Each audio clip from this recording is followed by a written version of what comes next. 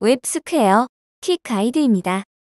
그리드뷰 컬럼의 체크박스 라벨 컬럼과 라디오 라벨 컬럼 속성에 대해 알아보겠습니다. 인풋 타입이 체크박스인 경우 체크박스 라벨 컬럼을 통해 다른 컬럼의 값을 라벨 값으로 사용할 수 있고, 인풋 타입이 라디오인 경우 라디오 라벨 컬럼 속성을 사용합니다. 예제를 통해 확인해 보겠습니다. 그리드뷰입니다. 데이터 리스트 1과 바인딩되어 있습니다. 하단의 아웃라인, 헤드 탭을 선택하면 데이터 리스트 1의 컬럼을 확인할 수 있습니다. 브라우저에서의 모습입니다.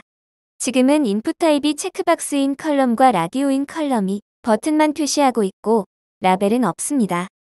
앞에 두 컬럼은 인풋 타입이 각각 체크박스 그리고 라디오인 것을 확인할 수 있습니다.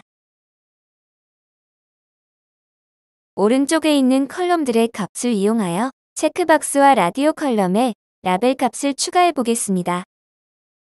체크박스 컬럼의 경우 체크 라벨 컬럼 속성 값을 스테터스 합의로 지정하면 스테터스와 합의 컬럼 값을 라벨 값으로 사용할 수 있습니다.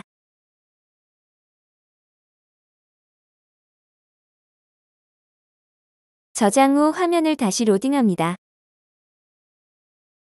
스테터스 컬럼의 값과 합의 컬럼의 값을 조합한 값이 체크박스 컬럼의 라벨로 표시됩니다.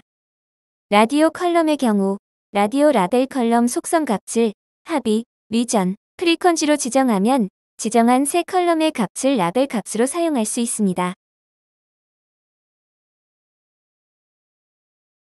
저장 후 화면을 다시 로딩합니다. 합의 컬럼과 리전 컬럼, 그리고 프리퀀시 컬럼의 값을 조합한 값이 라디오 컬럼의 라벨로 표시됩니다. 웹스퀘어 키 가이드 동영상을 시청해주셔서 감사합니다.